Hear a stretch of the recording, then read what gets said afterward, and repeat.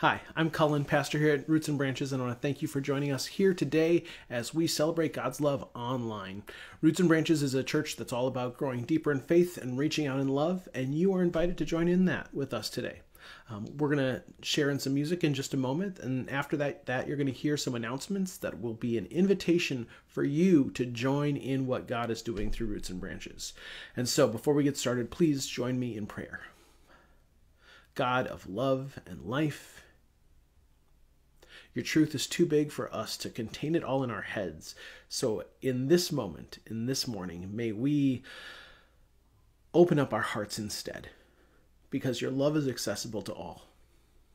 Wherever we come from today, in geography, in belief or unbelief, we open ourselves up to your love as it is available to us wherever we happen to be.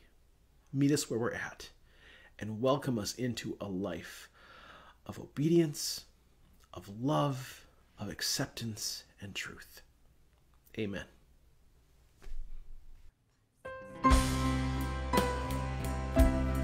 Hello, good morning. Thank you so much for joining us wherever you happen to be. We're glad to be spending this time with you. We're going to sing a song called How He Loves. It's kind of the grown-up version of Jesus Loves Me, which we can never not hear enough of.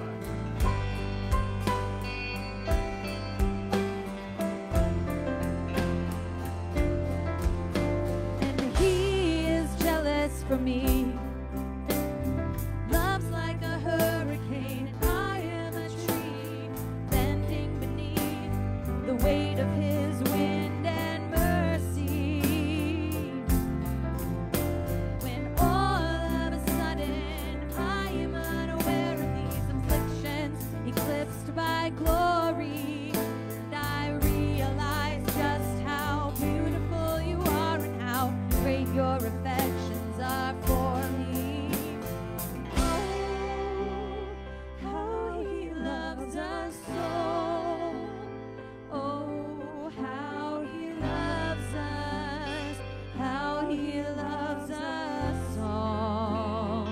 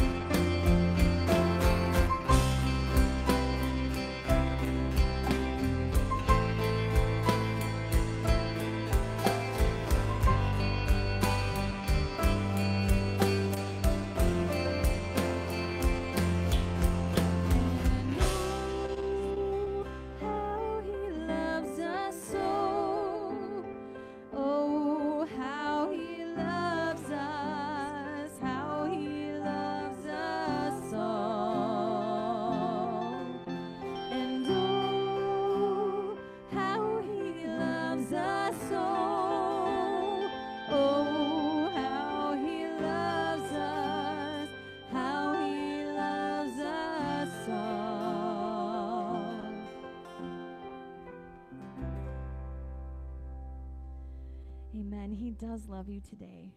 God will always love you and meet you right where you're at. We're going to sing What a Beautiful Name, what a wonderful name, what a powerful name.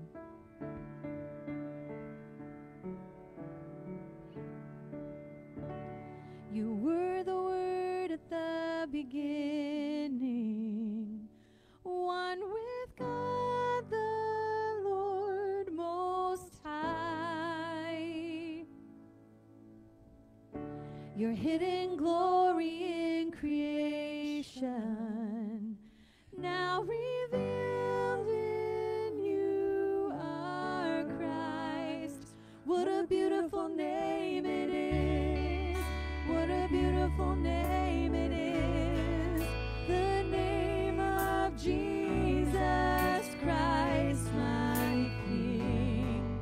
What a beautiful name it is. Nothing compares to this. What a beautiful name it is. The name of Jesus.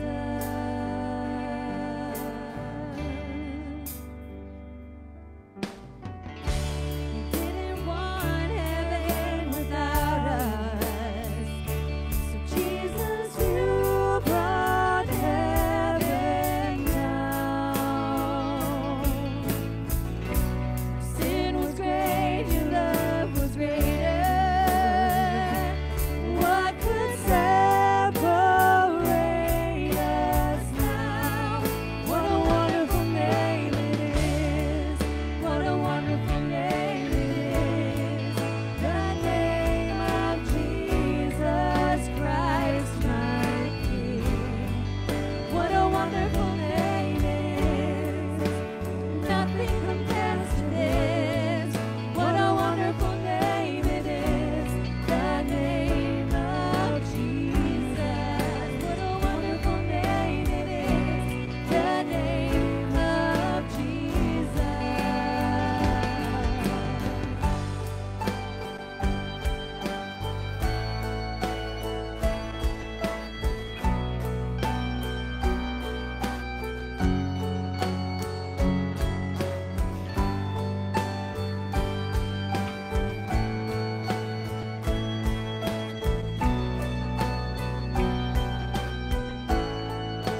Death could not hold you. The veil tore before you. You silenced the boast of sin and grave. The heavens are roaring the praise of your glory. For you are raised to life again. You have no rival. No, you have no equal. Now and forever, God, you reign. Yours is the kingdom. Yeah, yours is the glory. Yours is the name above all names. What a powerful name it is. What a powerful name it is. The name of Jesus Christ, my King. What a powerful name it is. Nothing can stand against. What a powerful name it is. The name of Jesus. What a powerful name it is. The name of Jesus. What a powerful name it is. The name of Jesus.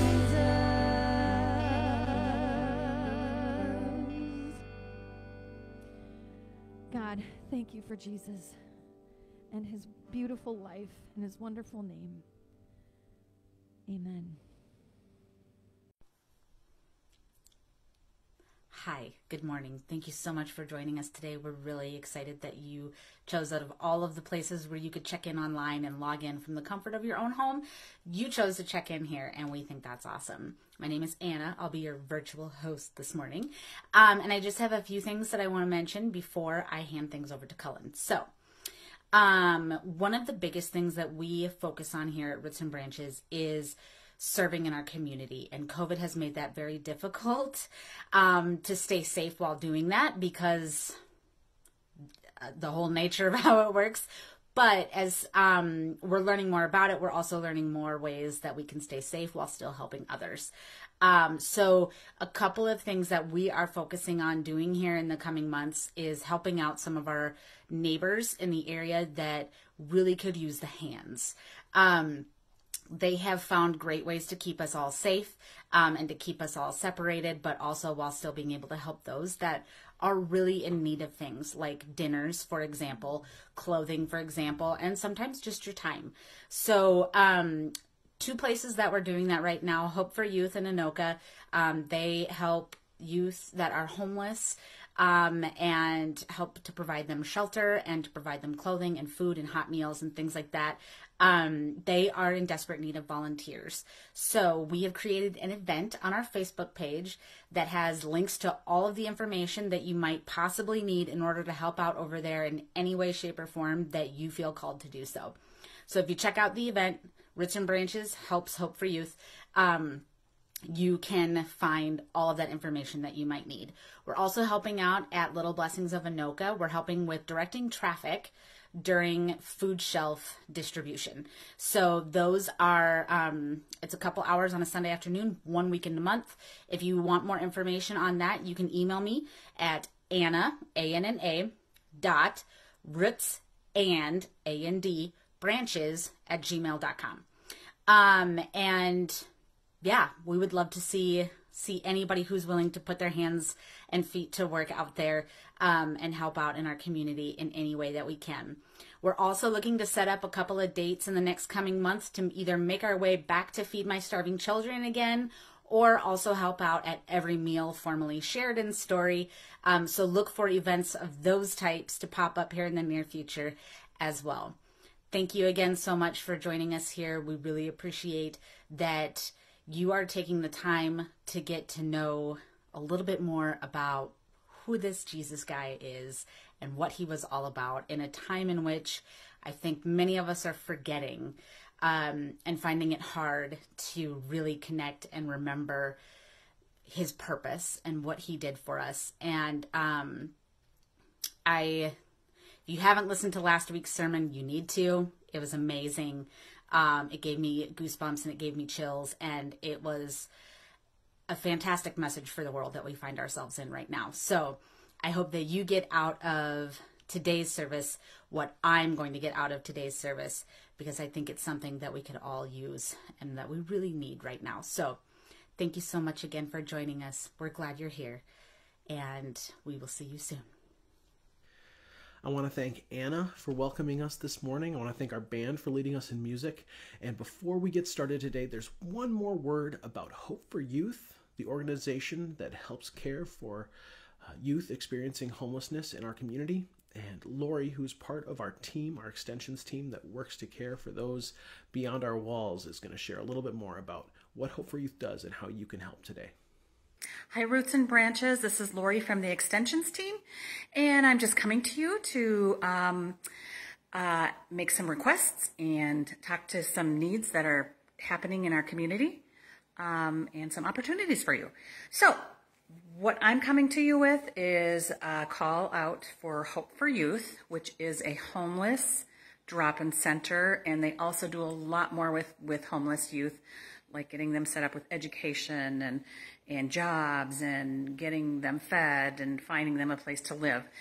Anyways, I am a mentor there on Tuesday nights, and I help out these youth that come to the drop-in center in Anoka, right near the church. So what I'm putting a call out to is that there is a need for volunteers. Through COVID, they have lost more than a few volunteers. So if you are up to being a mentor or in any capacity, there is an volunteer application on the website, and you just need to fill that out and connect with the volunteer coordinator, Nikki, at Hope for Youth. If you don't want to go to that extent, then you can also provide meals, and they have them available, hot meals for the youth, Monday through Friday, 4:30 to 6:30, and that's there at the drop-in center also. And there you can check out that on the website and fill out the volunteer application. They want to track all the volunteers that are helping out at that center. The next thing is that there's a donation list, top needs donation list. It's updated weekly, and these are items that are donated to the youth, clothing, anything you can think of, that food, but the top needs for that week is on the website too. Lastly, they love tie blankets, fleece tie blankets. I know we've done this before as a group, as a big project, but I'm requesting that individuals, families, that would be a great family project to get some fun fleeces. They love bright colors. They love sports teams. They love anything that has a lot of prints. So if you could, some of them just sleep outside and they take two, and it's and we get really low. They love them. So that's a project that in this post there will be the link to Hope for Youth, and also a link to contact me, either my email or my cell phone. So any questions, give me a call. Love to hear from you and see us step up. Miss all of you people at Roots and Branches, and hope to see you soon. Bye-bye. Hi there. Thanks again for joining us today on this, the Sunday before Martin Luther King Jr. Day. And we celebrate that as a community. We celebrate all those who fight for justice, to work for the cause of the oppressed. And we are going to talk about that some today as we move into part 3 of a series we're calling Letters from Lockdown, Hope and Joy in Philippians. Before we go any further, I just got to do a little check-in. How's everybody doing? In the comments of this video, just let us know, how are you doing today? And be honest. If you're doing great, we want to hear why. And if you're feeling low, let us know so that we can pray for you and care for you. Because the monotony of pandemic life has gotten to all of us at one point or another over the last few months. I don't know about you, but have you found yourself in a stupor, unable to make simple decisions or to find the motivation to do things that used to be normal? Most days I don't have to leave the house. I can work from home, and that means shoveling snow has become mostly optional. I don't have to do it at 6 a.m. so I can pull my car out of the driveway and go to work. I don't have to shovel to clear a path so my kids can go to the school bus. And so I get around to it whenever I get around to it, or when Jenny tells me I have to, whichever comes first. Many of us are in this malaise where we don't have the drive to get out of bed. But do you remember the beginning of the pandemic? So many of us had passion projects we were finally going to start. I was going to finally write that book. We were going to make that sourdough starter. But now all I've got to show after almost a year in quarantine is that I've used the free trial on 4 different food services. So not to brag. But while we are somewhere between inconvenienced and traumatized by the year that we've lived through, Paul, the apostle, was up against even tougher circumstances. As I've shared over the past couple weeks, Paul was in prison for bearing witness to his faith.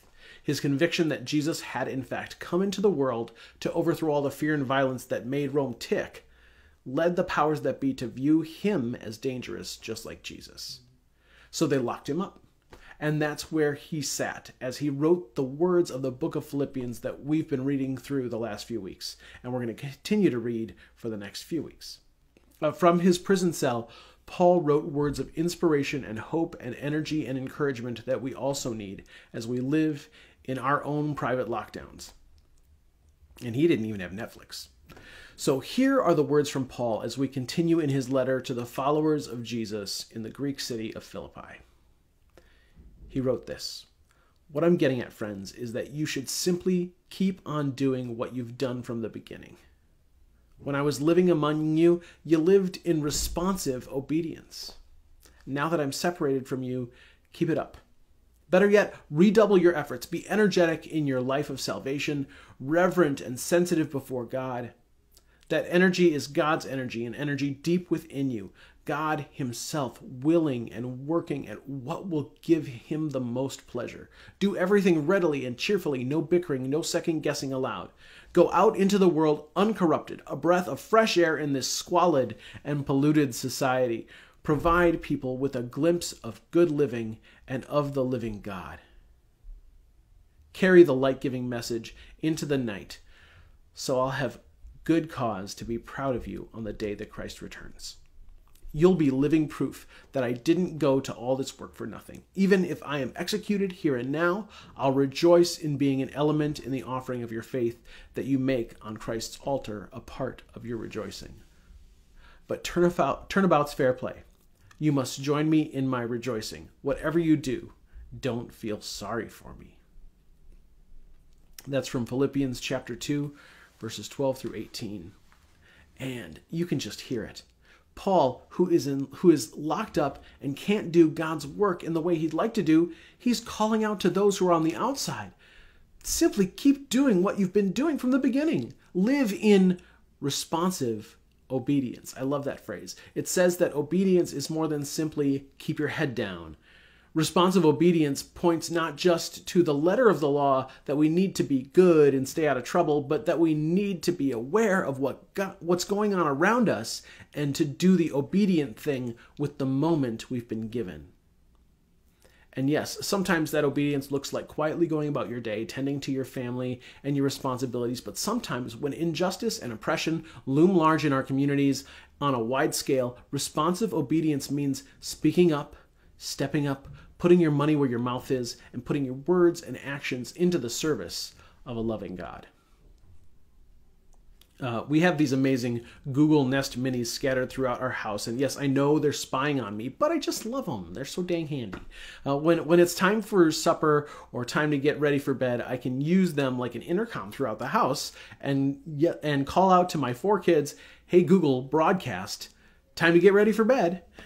Now, it may be that my children are being generally obedient in the moments before I broadcast that it's bedtime. And maybe they're doing their homework, maybe they're spending quality time together. And that's all well and good, but when I broadcast to them, time to get ready for bed, I expect responsive obedience. That they would pay attention to the new thing that I'm asking of them and to do that instead.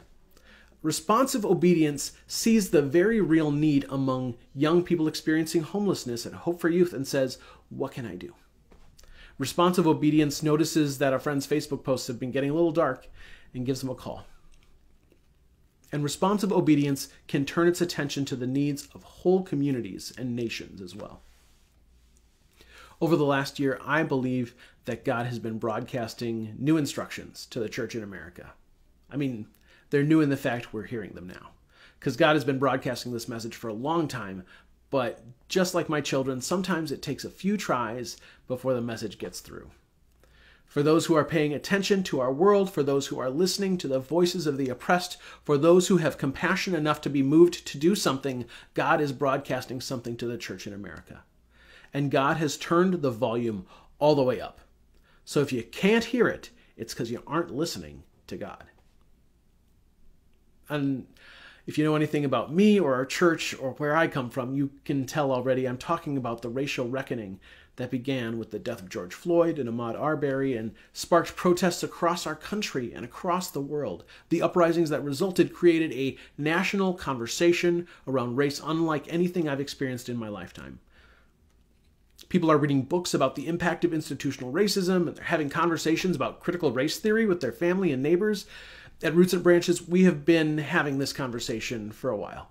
And so it was really eye-opening to see how churches chose to respond to our nation's growing awareness that the state of affairs around matters of race was not only unjust, but unsustainable. Most white churches have realized that they aren't exempt from the conversation around race just because there aren't any people of color showing up on their Sunday mornings. And we've realized that all of us have, to some degree or another, been participants and beneficiaries of racist systems that keep racism in circulation. Some of you might not believe me about all this stuff, and that's okay.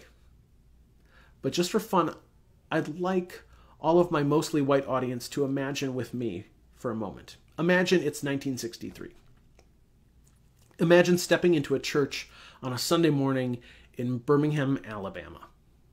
A church not unlike Roots and Branches, mostly full of white faces, but in the Deep South, in an era when discrimination based on race was the law of the land.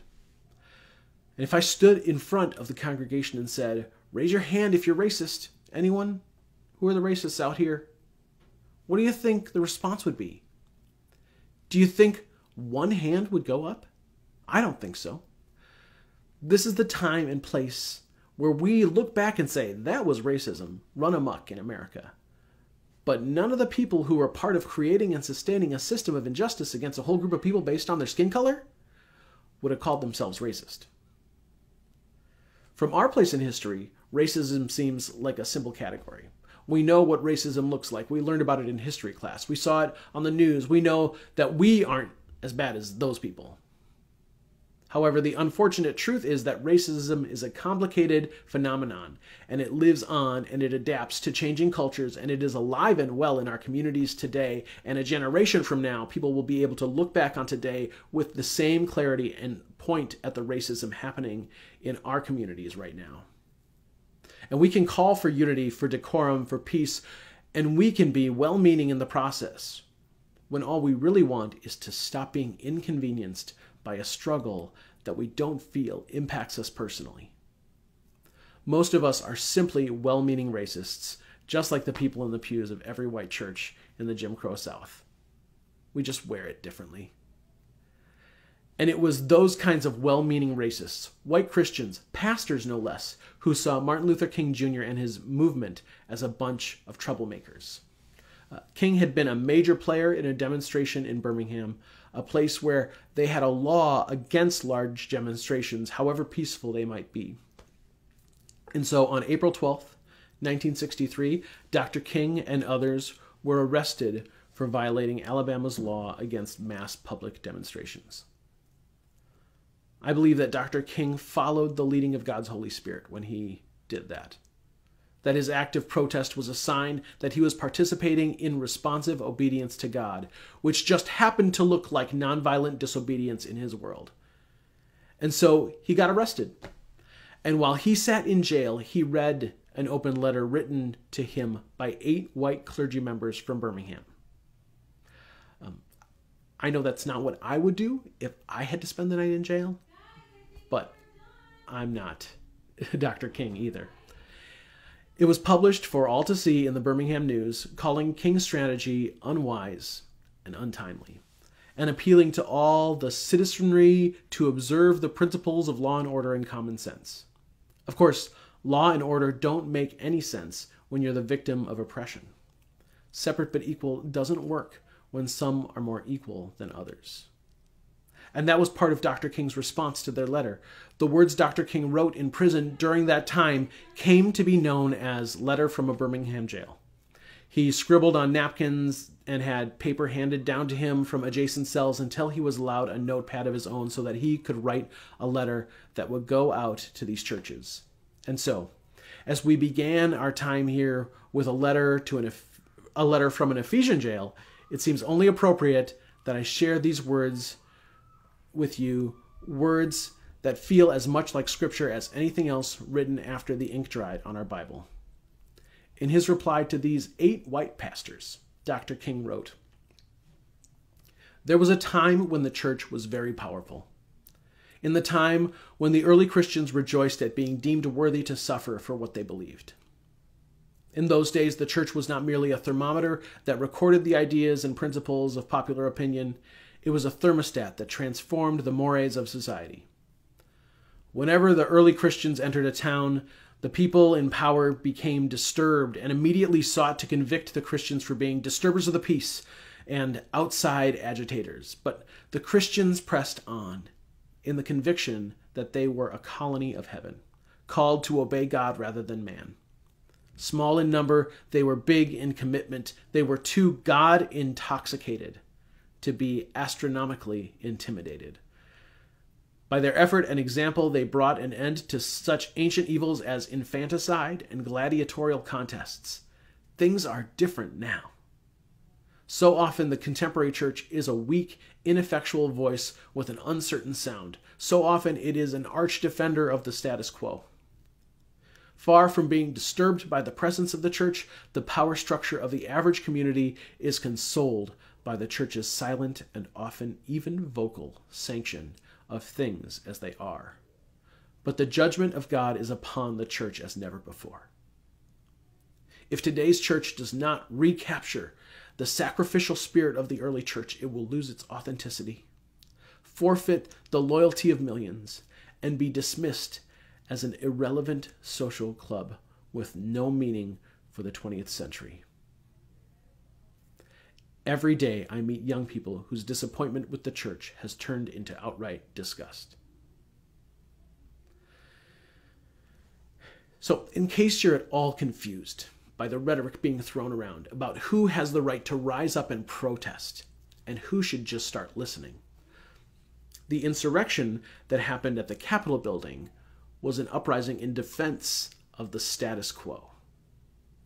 The call of the follower of Jesus is to walk in the footsteps of Jesus and Paul and Martin Luther King Jr., and each and every one of them made good trouble for the sake of those for whom the status quo was another form of shackles, or sometimes even a death sentence. We must live lives that reflect the love of God. But that does not mean passivity or complacency. Reflecting the love of God means showing up in times and places where people can't hear that the love of God is broadcasting through creation and inviting them to listen. For the oppressed, it's doing our part to help. For the oppressor, it means inviting them to see the sin in their hearts and in their lives so that they too can live in ways that reflect God's love. The way of Jesus, the way of Paul, the way of Martin Luther King Jr., and what do these three men also have in common? Their fight to make the love of God a reality led to their deaths. Just less than a year after writing those words, Martin Luther King Jr. was assassinated. So what do we do with that? Here's what Paul said in the words that we began with today. Even if I am executed here and now, I'll rejoice in being an element in the offering of your faith that you make on Christ's altar. A part of your rejoicing, but turnabout's fair play, so you must join me in my rejoicing. And what did Dr. King say in his letter? That we must reclaim that sacrificial spirit of the early church. And we can do it in the name of justice for all. So may you be drawn by God's Spirit into a life of responsive obedience, where you can see what must be done and have the spark to make it happen. May you broadcast God's unconditional love in a world full of conditions. May you never settle for comfort or justice. May you stand against the status quo and become so God-intoxicated that no matter what it might cost you, you can act justly and love mercy and walk humbly with God. Amen. Please stick around for one last song.